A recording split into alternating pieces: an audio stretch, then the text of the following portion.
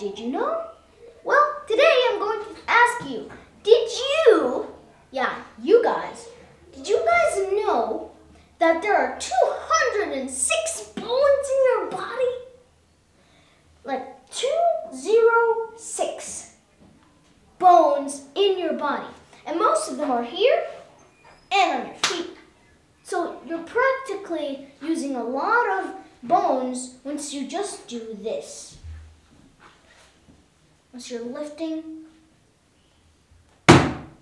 running, jumping, or even just walking.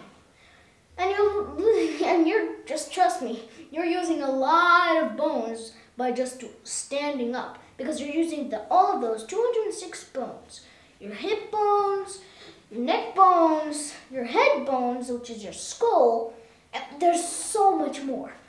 They're all very interesting. And the bones with the muscles and the tissues and everything else can make a human body, in which the brain sends a signal to the muscles to move. Therefore, the bones keep the muscle intact and in their place. So everything is essential. But bro, using so many in just my hands and my feet, that's a lot to take in. Thanks for joining us on Did You Know?